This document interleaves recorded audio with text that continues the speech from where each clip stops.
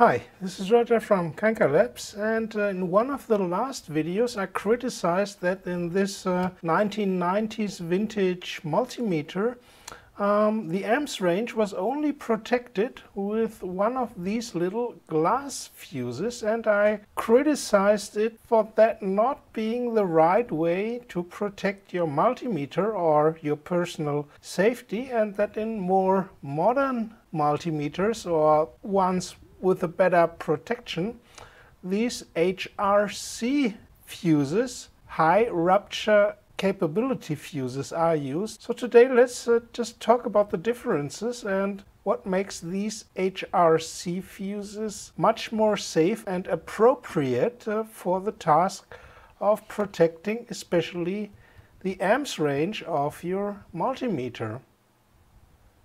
So these standard fuses, if you take a look inside, basically they consist just simply of a wire, nothing more. Sometimes you find them with sand filled, but usually they are just a clear glass tube with two metal end caps, and the current goes through this wire. Now, what are they used for? They are used for protecting your devices in case of fault, but there's a big difference in their operating conditions compared to a multimeter where they are going to protect your amps measurement inputs. So let's take a closer look at how these glass fuses are used in consumer electronics and what's the difference between the conditions in your multimeter in the amps inputs. So this is a typical application how you use these glass fuses to protect your electronics from any faulty conditions. Let's first of all take a look at the secondary fuse, or the fuse on the secondary side of your transformer.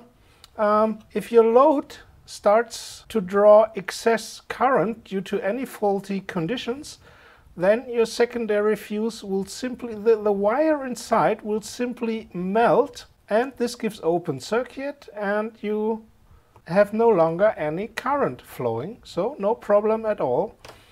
And the same can happen due to excess current on the secondary side of the transformer, that you also get excess current on the primary side, and you usually have your primary side also protected by such a glass fuse. And I've made a separate video about the rating, the so-called melting integral, or in other words the I²T rating, which I will give you a link down below in the comments, where it is explained what's the difference between slow blow and fast blow, or fast acting and slow acting fuses. But in a multimeter we have a completely different situation, and let's draw the equivalent circuit of what happens in your amps measuring multimeter. So when you do current measuring with your multimeter, your test setup usually looks that way. You have a voltage source, no matter if it's AC or DC. You have your device under test. And then comes the amps input of your multimeter. And inside it, there is first of all your fuse. And then comes the current shunt, which is used just to measure the voltage drop over the current shunt to give you the amps. And the other input is the common input, and that is connected back to your voltage source. So here's your multimeter input, and if you accidentally have too much current, then of course your fuse will blow, just as in the protection of your normal loads in a consumer electronics device. So there seems to be no problem at all. But what can happen is that you accidentally have another test setup that looks like this. We again have our multimeter inputs, the amps input, the internal fuse, the shunt resistor, but now we connect it accidentally to a low impedance voltage source without any further current limiting. This could, for example, be a mains outlet. So you have just measured the voltage beforehand and accidentally now turn your multimeter to the current measurement range, and what will happen now? Your mains will, your shunt resistor could be only, for example, 10 milliohms. Your fuse will also be in the lower ohms range, let's say 100 milliohms or 1 ohms. And here you have 230 volts now, and your mains could, for short periods of times, give out hundreds of amps. And now you can see what happens. This low impedance connection will load your source with an extremely high current in a matter of milliseconds. And what happens then with such a glass fuse is the wire inside will instantly evaporate, but at the same time arcing will start.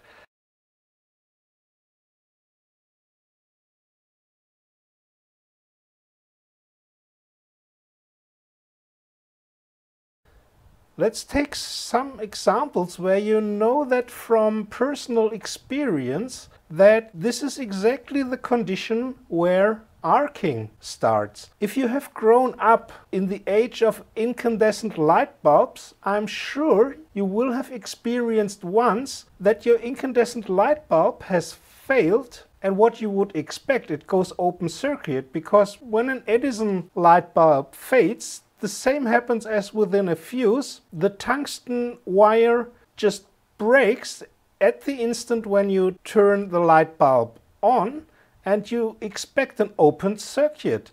But you will have experienced that instead of that, the fuse down in the fuse box comes into action, and instead of an open circuit, you get a short circuit. Why? Because when the filament of an incandescent light bulb breaks, the same effect happens as here. You will get arcing, and so a plasma channel in the air or in the gas that's inside the light bulb develops. The air or the gas is ionized, and a plasma channel has an extremely low impedance. Think about the thousands of amps that can flow during a lightning also through the plasma channel in ionized air. The same is true for arc welding with electrical welders. The same is true with arc lamps, where first of all you put the two electrodes, the carbon electrodes, together, and the moment when you separate them, an arc starts. So it's always the same effect.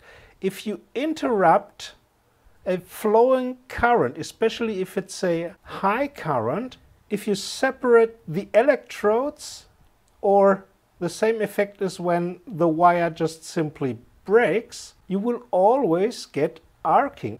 So in our case, in the multimeter, what happens is the fuse instantly, the wire in the fuse instantly vaporizes, and then arcing starts in, and this will in the end destroy your whole multimeter.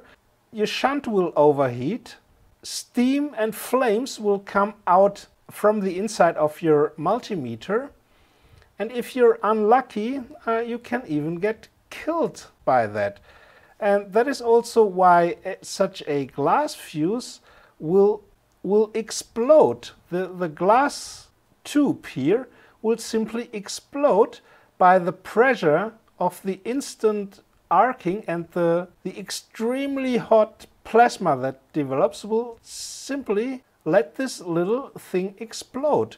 So for this situation, such glass fuses are really the worst you can do. It would be even better to have no fuse at all instead of these type of little glass fuses with a simple wire inside. So in comes HRC-fuses, high rupture capability fuses.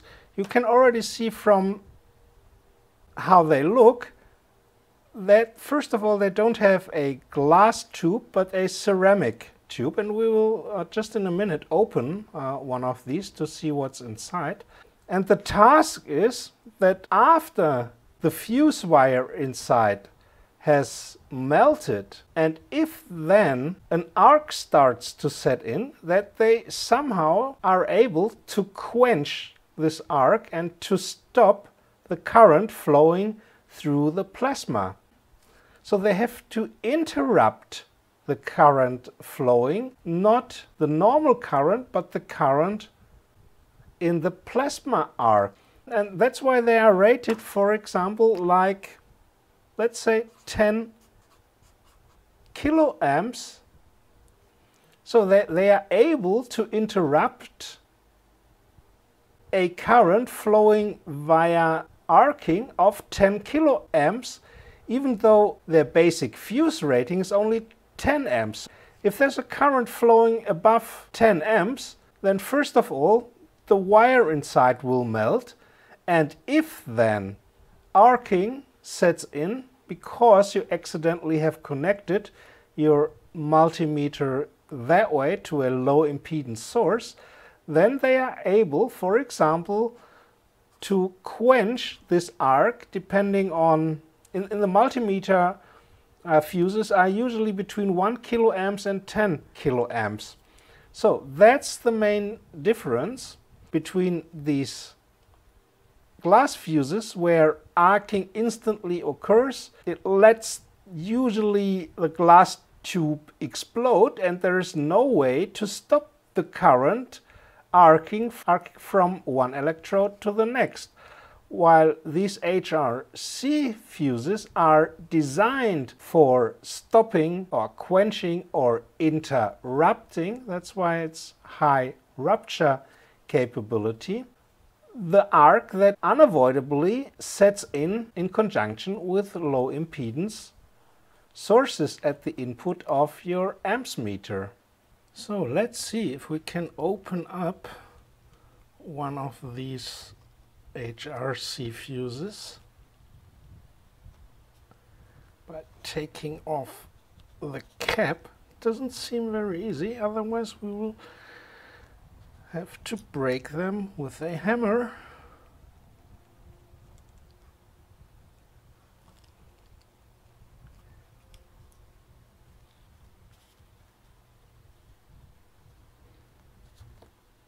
No, I can't open it this way. So finally, with some brute force, I got this thing torn down to pieces, or hammered down to pieces. You can see the wire inside, which is still intact, and what's inside is this sand, and the filling itself, that's a little bit of black magic, because it's not so super simple just only to fill in sand to quench the plasma discharge. So there are certainly still some additional chemicals to quench the arcing, and the size of the sand grains, etc. is certainly important. So you can see these fuses are really much more robust and much more appropriate for this fault condition, where you just have an extremely high current flowing through your fuse, which is not the case in normal consumer electronics when you get overcurrents there. So, and the final word, there's a difference between arcing with AC and DC currents. When you got an AC current, there is a good chance that the arc will extinguish itself, and that is when the current periodically drops to 0. And when in that instant all the gas molecules that are beforehand ionized can recombine with their electrons, then the plasma channel stops being conductive and the arc just stops. While when you have an arc with a DC current, that can sustain itself basically forever, and so at least it won't extinguish itself because there are no zero crossings with DC currents. So DC currents are much harder to control and to quench and to stop than an arcing from an AC current. So that was it for today. I hope you liked it. If you found something new or interesting that you didn't know beforehand, then please give it a big thumbs up. And you can, if you want to, support me on Patreon. And hope to see you next time. Bye from Roger. Bye from Kanka Labs.